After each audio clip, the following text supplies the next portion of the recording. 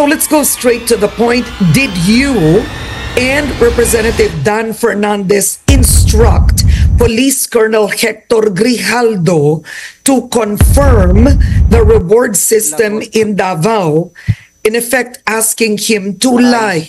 Kung Dan Fernandez put the paper he was holding on the table and told me, ito ang sasabihin mong statement na ito, while pointing on the paragraph on the paper. Ito ang supplemental affidavit ni Colonel Garma. Sabihin mo, alam mo ang reward system. I-confirm mo lang. I already made a statement that there is no truth to the accusations of Colonel Grijaldo, that I forced anyone or we forced anyone to sign any affidavit in exchange to favors or the possibility of promotions. And that is what I said in the media, Karen. All right, but this is the point, Representative Abante. Wait, I won't let that go just yet. What is your business and Dan Fernandez's business speaking to a resource person? Why would you do that? He was actually a classmate of Colonel Garma. And Colonel Garma asked us if we can talk to Colonel Grijaldo because he has something to say. So, you know, nagano naman kami, okay, we talked to him. But what you did was wrong. That immediately put color and bias into the resource persons. What is the business of two representatives speaking to a police colonel who is meant to be under oath, give his testimony? You should not have spoken with him. They did not give me a copy of the second affidavit of Police Colonel Garma. I felt that I disappointed them. Kong Dan Fernandez and Cong Abante left the room while I and the two lawyers of Police Colonel Garma stayed in the room for a while. I presume that they are about to present the second affidavit of Police Colonel Garma. I asked the two lawyers of Police Colonel Garma why they have chosen me. They did not answer me and just stared at me. And that I went back to the hearing room. No, he was not out under oath in the Senate, yes. But when we talked to him, we were talking to him in response to what Colonel Garma said. No, but in the end, he was going to speak in the Quadcom. They are under oath in the Quadcom, correct? Yes, that's true, yes. Yes, so why would you speak? We never. No, the point is this, Representative Abante. Yes, do you, in the lower house, do you all speak to your resource persons before they attend the hearing? Not necessarily, but in a way in which that the practice in the lower house? Karen, is it the practice in the lower house that you speak? Sometimes these resource persons would request us to talk to them privately. So we give them some time so we could be able to talk to them privately. But the thing is this, forcing anyone to make an affidavit that will tell them, that will speak lies to them. We don't do that, you see. Okay, but he did not say you forced him to make an affidavit. This was his testimony in the Senate. Number one, he said first that Congressman Dan Fernandez put the paper he was holding in the table at sinabi, yung paragraph na yun, no, yun ang affidavit ni Colonel Garma. Sinabi niya, ikumpirma mo na alam mo ang reward system. In other words, it appears that you were not objective, both of you, that you were in effect influencing a resource person to corroborate Garma's testimony. No, we're not. What accusation niya? We're not influencing him. We're just asking him because it was Colonel Garma who actually told us, can you please talk to Colonel Grad because he's my classmate. Regardless, this is not the point. The thing is this, but the point is, did you speak to a resource person, two representatives, a resource person in private without his lawyer? Did you do that? No, there were two lawyers there. His lawyers.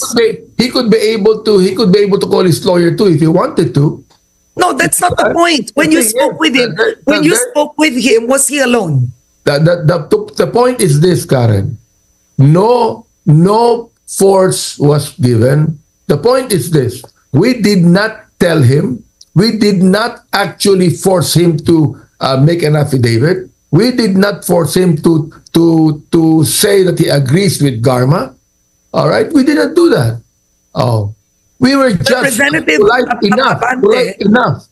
enough because they wanted to speak to us. We're just polite enough to be able to give them the room for them to say something. Okay. Another testimony he said in the Senate during that conversation, tinanong mo pa, o ilang taon ka na lang sa serbisyo, baka pwede ka bang general? Was there a part of the conversation that went this way? There's a lie. The thing is, why would people believe a killer who would say those things? But why would they believe you? This was highly inappropriate. The point is, Representative Abante, is this. You and Representative Dan Fernandez put the results of the Quadcom in a compromising situation. It affected the credibility by speaking to a resource person privately. I don't think so. I mean, we will still pursue the truth, and that is what we want to say. We want to pursue the truth on these things, and I don't think that people would just believe a killer telling lies in the Senate committee. Well, don't believe that the previous government used killers to testify against former Senator Laila de Lima. That was believed. We're not talking about the previous committee hearings. We're talking about the hearing now. Okay, so my question is this. Representative, if you're saying why believe the statements of a killer instead of yourself, why even use him as a resource person? If that's your argument, you said he's a killer, he shouldn't be believed. So why believe him in the Quad Committee hearing? We would like to find out the truth. Why is it that Colonel Garma changed their statement?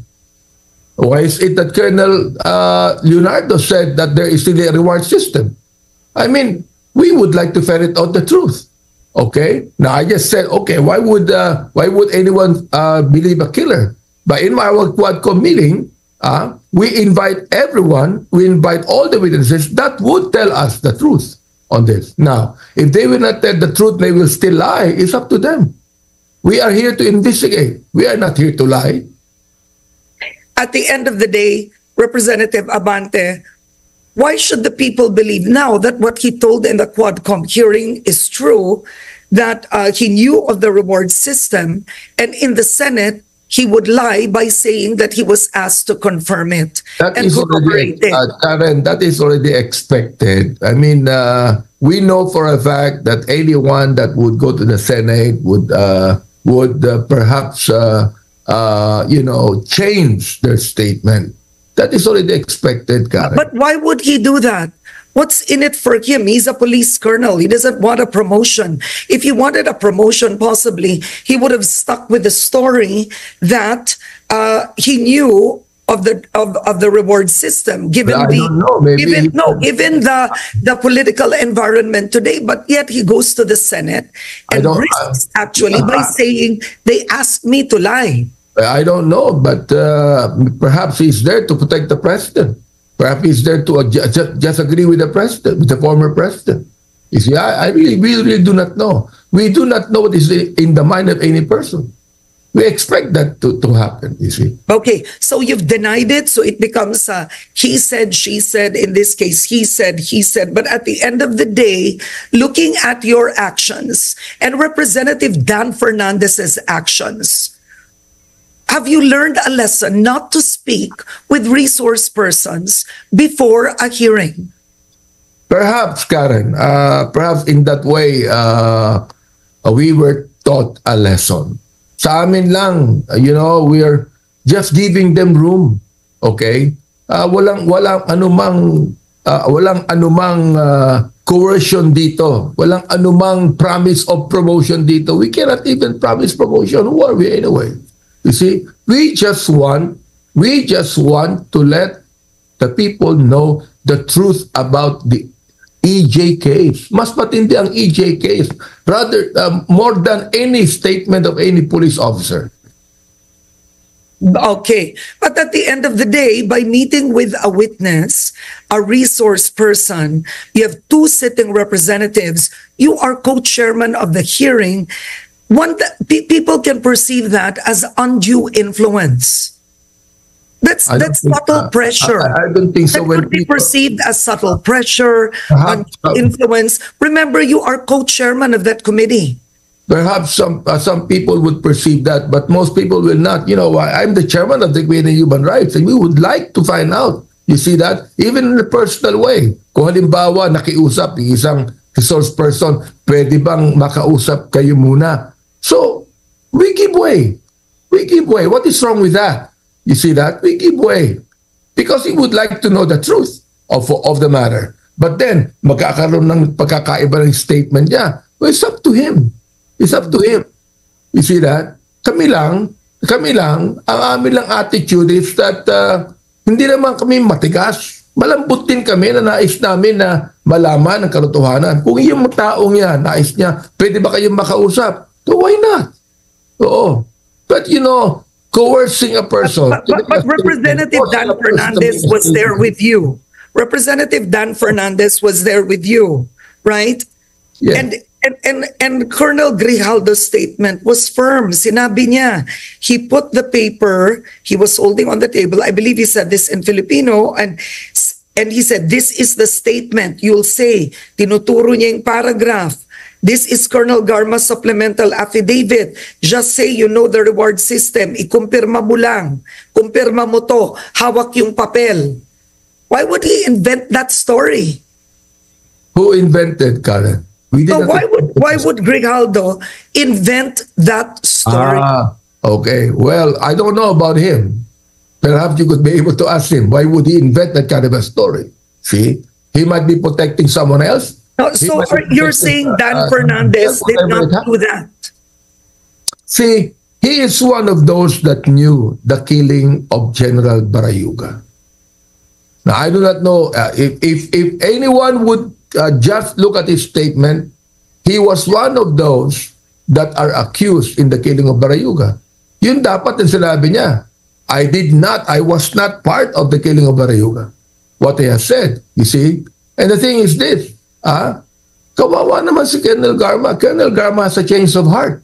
She had reflection and she said, I now would like to say the truth because the truth shall set me free. Ang nais lamang ni Colonel Garma is that perhaps you can talk to Colonel Grijaldo. He has a lot of things to say. But all of a sudden, he had nothing to say but go against the statement of Colonel Garma. But that's what I'm trying to say. That's what a resource person is. It depends, you know. It's a matter of, by looking for the truth, we can't influence them to speak one way or the other. Because now he claims, this is what he's saying. I mean, this is what he's saying in the Senate, that at first he refused Dan Fernandez, right? Sinabi niya wala siyang alam sa reward scheme. Tapos, kinausap mo siya pagkatapos, tas dito mo na parang, this is where undue influence could be perceived or pressure. Sinabi mo daw, tinanong mo, ilang taon ka pa? Ilang taon ka pa ba sa PNP? Sabi niya, I still have 4 years before my retirement. Sinabi mo, you can still become a general. Doon niya sinabing, I'm content with my rank.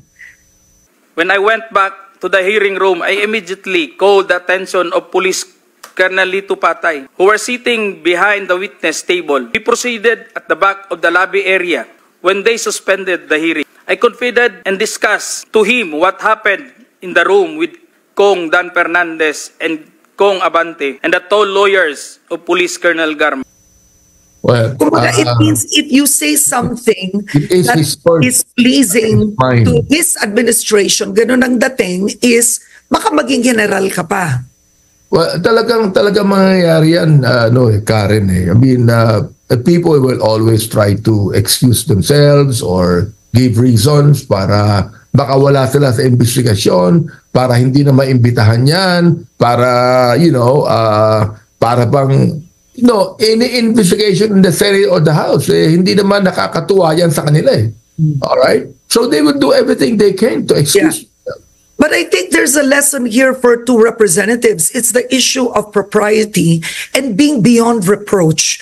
We ask our judges, we ask Supreme Court judges to be beyond reproach, not a hint, right? Not a hint of impropriety. So next time, what will change in how the Quad Committee holds its hearings? We are not a court, Karen.